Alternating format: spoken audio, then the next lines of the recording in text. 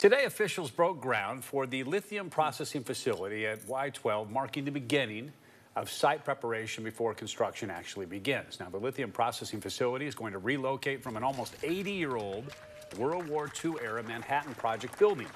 The facility will feature updated technology, increase processing capacity, and make the work environment safer for employees, which the Y-12 site manager says is the most important part here. Y-12 is a supplier of lithium materials to support U.S. defense missions and the only department with lithium production capabilities. We serve a very particular and important part of our nuclear deterrent. Modernizing that deterrent really shows the nation's commitment in having a resilient nuclear stockpile able to meet the needs of the national security strategy.